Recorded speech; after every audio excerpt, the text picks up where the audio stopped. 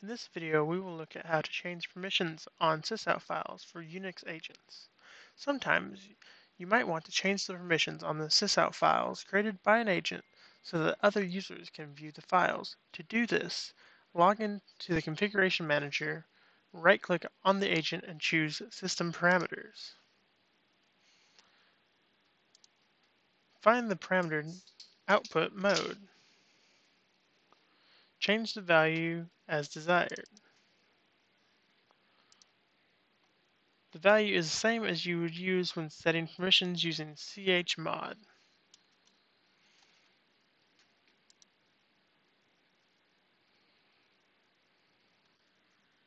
After changing this value, we can switch to the Control-M Enterprise Manager GUI to rerun a job.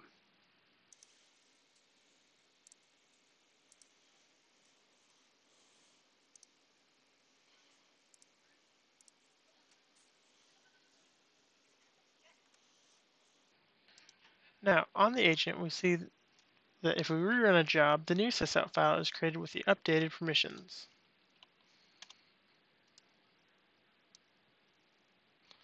This concludes this Control-M Solutions video. Please see our knowledge base and YouTube channel for more videos like this.